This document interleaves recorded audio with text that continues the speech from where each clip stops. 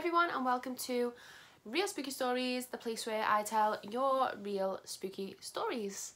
This is officially episode 1, so I'm excited, and this is going to be my story. So on here, this is a non-judgemental space, so I want to hear your stories. If it's literally just, it doesn't have to be anything crazy. I've said this before, I'll say it again. If you've just put something down and then it's moved somewhere else, I want to know.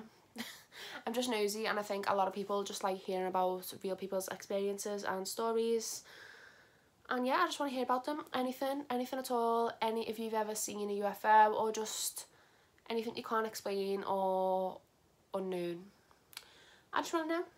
So if you want to share your story, just email jade@crypticcoven.uk, or you can follow me on Instagram and click the email button in my bio at crypticcoven.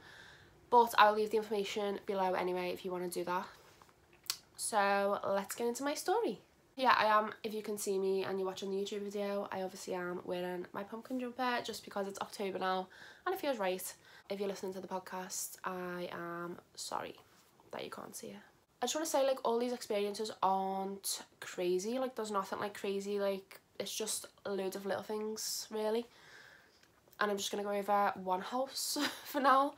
I think I've lived in about 4 houses, I think, over my years, but this is the one which had the most things going on, I think. But we also really didn't realise it until we moved out, and I was young as well, so I feel like if these things happen to me now, I would probably be scared.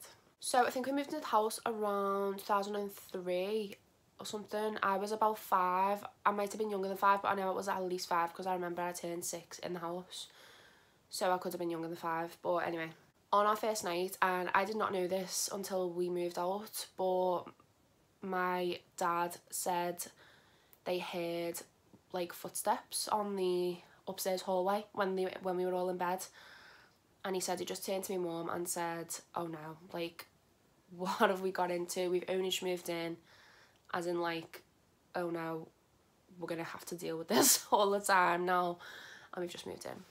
But anyway, we didn't know about that at the time. So some things that happened at the time, so it was like we did have central heating as well, and I remember, I don't know why I did this, but the central heating used to like really make a really weird noise through like the walls, kind of. I remember me and my sister, she's like 3 years younger than me, so she was obviously like younger than me, but we used to play with our dolls and stuff on the upstairs hallway. I don't know why we did this, actually. I don't know why we didn't just play in one of our rooms, but we just used to like playing on the upstairs hallway with our dolls. I don't know, but I remember when the heating always used to come on, it was really like loud, and it was a really wail, like a ghostly wail noise, and it was like a howl. It was really weird, and it probably went on for like 10 seconds. I might be exaggerating because I was a child and it probably wasn't 10 seconds, it was probably more like 3, but no, that was just weird. I mean, I don't think that was ghostly, I don't think it was anyway, but I remember we always used to just look at each other kind of when that did that, and we'd just be like, because it was a bit scary. But okay, anyway, that's, yeah. My dad also used to say, and this was also after we moved out, that they used to come down a lot in the morning and the TV would be on. That could obviously just be an electrician thing, but yeah, that used to be on all the time. Well, more than once, I think. But anyway, so one time, these are my experiences now, one time I was lying in bed and I had a single bed like in the corner of the room, and my TV was in the other corner of the room, like the opposite corner. I remember lying in bed and I heard, like, we always used to play on the PlayStation and stuff and watch DVDs and stuff or whatever. So we used to, I don't know why we did this, we never used to put the DVDs back in the cases. We always just had loads of loose discs out, which is so annoying. I don't know why we did that, how annoying is that? But anyway, we did that, and it sounded, I remember I was just lying in bed, I was nearly asleep, or I was asleep, I remember, but it wasn't like, I wasn't fully awake. But anyway, the noise woke me up, and it was like one of them fell off, like my TV stand. It was just It weren't even, like, there weren't even a door slamming downstairs or anything at the same time. It was literally just that fell off. And I know that can obviously just fall off by itself, but I remember I was just scared hearing that noise. It was just weird.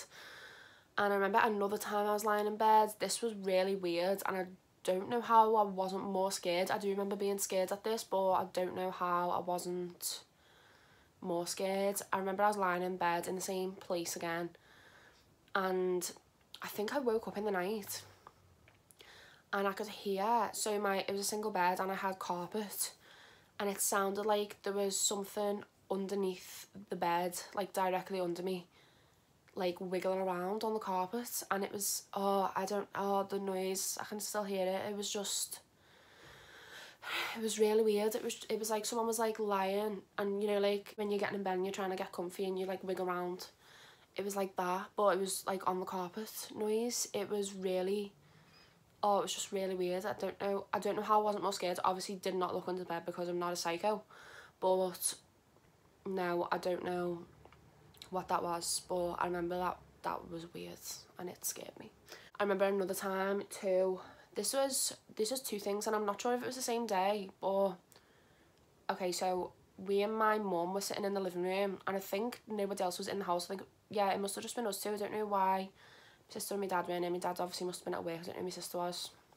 Anyway, there was just us two in the house, and we had like a couch here and a couch like on a right angle to it, kind of, and next to like she was sitting on the other couch, I was sitting on this couch, and there was a coffee table next to me. It sounded like scratching underneath. It was, I don't know, I pictured scratching underneath the coffee table, like under the top table. It was just like scratching. I don't know, it was a really weird noise, and we both could hear it, and we were both like, what is that? And it was just right next to me. But I don't remember being scared as well. I feel like all these experiences I wasn't that scared, apart from the under the bed thing, but and another thing, but yeah, I don't know, but yeah, it was weird anyway. And I'm not sure if it was the same day, but I remember sitting in the same place, and it was only me and my mum again, and we heard this like noise. It was like a child's toy kind of noise, like a, you know, when like you press the button and it talks or something. It was like that, and we were like both like, what's that? What was that then? And I remember thinking, we had like these toys from McDonald's or something, and I remember I was like, oh, a toy, one of them little mini toys must have fell down the couch cushion. And I remember standing up and I was pulling out the couch cushions, my couch cushion that I was sitting on, to try and see, you know, like if I moved and it fell down the back and it nudged it or something. I remember doing that and there was nothing there. So it was just weird. But then later on I went upstairs and I went to the toilet, and on the upstairs hallway floor was a Tigger toy, and I can't remember if I pressed it or like I took it down to my mum and I pressed it, and it made like the Tigger noise, and I said, Mum, this was the noise what we heard, and it was one of them where you have to press it for like the noise. So it was, yeah, that was weird. I mean, I remember thinking at the time the doors were open from the other rooms, and like the sun shone in onto the hallway. So I remember thinking at the time maybe the sun shone in and like hit it and it's made it go off or something. I don't know. I remember just thinking that at the time. But yeah, that was a weird one. But again, that was just me and mum experienced that, so that's a bit of a weird one. We also had a, you know, them baby choo-choo, I think it was called, and their skin was like weird. I can't even think of it. It was like rubber. Yeah, okay. I had that, and it like talks if you press the button or whatever, but our one didn't have batteries in and it used to talk. Okay, I think I only did it like once or twice, but it did do it without the batteries in. Yeah, so that was a bit weird. So another time I feel like I was home alone, but I don't know why I would have been home alone. So somebody must have been downstairs, like maybe just me mum or something. But I remember my sister had like the box room, like the small box room, and I think our dolls and stuff were in there, because I went into her room and I was playing with the dolls on, like, we had like boxes under the bed of dolls, and I was like pulling them out, playing with them, and I don't know why I wasn't just in my own room, but I was in his anyway.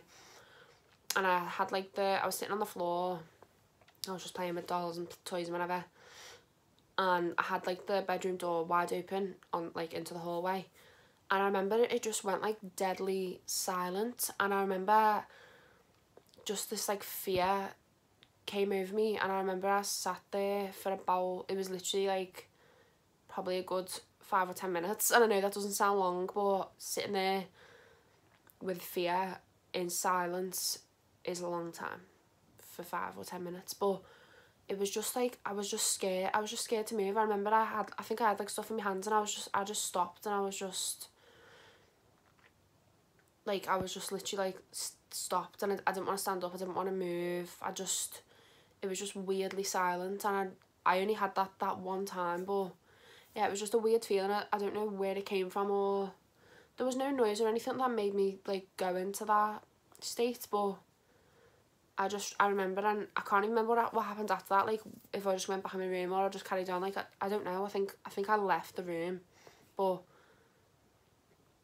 it was like it wasn't something in her room, it was just something, I don't know, it was like, I felt like it was something from the hallway, but I don't even know, I didn't like expect to see anything, or I didn't think something was there. I remember it was just terror, like I was just scared, and I was just stopped still. Yeah, that was a weird experience, and I've never had that before, like apart from that one time.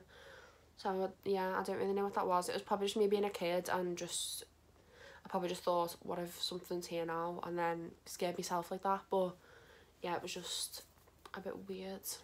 Another time as well, we were playing upstairs. Me and my sister were playing on my bed. It was a single bed, like what I mentioned before, in the corner, and same as her, I had like toy boxes under the bed and stuff, but we were playing on top of the bed, like just sitting on the bed, and we had these like fabric dolls, so like we had like a doll and a dog each, and like so we had like 2 dolls each essentially, and like we were playing with them or whatever on top of the bed. And then I remember my mum like I think she shouted us down for lunch or something, and or said, but anyway, we both went down together, but we left the dolls on the bed. And then I think like we ate our lunch or whatever, and I said, let's play down, why don't we play down here now, I'll go and get the dolls. So when I went upstairs, the dolls were under the bed, like not like they just fell off, they were like fully under the bed. And I remember there was like 2 toy boxes, and they were just in between the 2 toy boxes, and it wasn't, I had to get on my knees and get down and get them. It weren't like they just fell off, or I wasn't even scared though at the time. I remember just thinking, I remember just having, oh, that's weird, why are they under the bed? And then I got down, got them out, and obviously just took them down, and I was like, oh, they were just under the bed. Like, it was just, I knew that they couldn't have just fell off, because they were like quite a bit under, like I had to actually reach under and get them. And thinking back now, if that happened, I will not be reaching under no bed for no dolls, for nothing. I wouldn't be reaching under a bed if I knew something was on top of the bed and then it was under the bed and it couldn't have just fell off and landed there. I will not be reaching under there in this day and age. So, baby Jade, well done. Okay, and just the last thing is, I remember one time as well, I was going to bed or something. Yeah, we were going to bed. I feel like my dad was taking me and my sister to bed, and obviously we had our own separate rooms. My bed was in the same place, so if you look at my room from the hallway and the door's open, you can see my bed right there. But there was a pile of, like a really big pile of toys on the floor in front of my bed, so like essentially just right in the doorway. And it was like, I remember it being like quite a high pile of toys. I don't know how I had that many toys or why they were just in a big pile. But anyway, they were in a pile of toys, probably like a little bit lower than like the size of my bed. But I remember as I got to the top of stairs, you had to get top of stairs and turn, that was my room facing you. I remember as soon as I turned, there was this teddy on top of the pile, and as soon as I turned, it fell. It was kind of upright, and then as soon as I looked, it fell forwards in my room. I remember, like, I was just like, oh my god. I don't even think I said anything though. I just like was scared myself. But I would never touch that teddy again. I literally would not touch that teddy again. I don't even know what happened to that teddy. I don't know. It was just so weird because it was like it was upright, and then it fell forwards. And I was thinking at the time, maybe like us stepping at the top of the stairs, we stepped on some floorboards and it's like caused it to fall or something. But still, it scared me, and even seeing that now would scare me as well. Like if I looked and I knew something moved, that would scare me. But yeah, that was probably the weirdest thing to happen. But yeah, as I said, everything wasn't a crazy experience. It was just little things, but I don't remember ever being like really scared, or like I feel like if that happened now, I would just be like, I'm not going to that room again. I'm moving out. Let's get on Zoopla. Like, you know, I feel like, yeah, no. It was just, yeah, they were just weird times, but a lot of the things we didn't really acknowledge until after we left, and then we were like, oh, remember this? And then, yeah, it was just, But we moved out of the house in, I think it was about 2000 and maybe like 2010 or something. And we moved to a different house, which a few things happened in that new house, but I'll do a different video on them. Only a couple of things, so it's probably not even going to be a long video. So we moved into a house after that. We then moved into another house. We then moved into another house.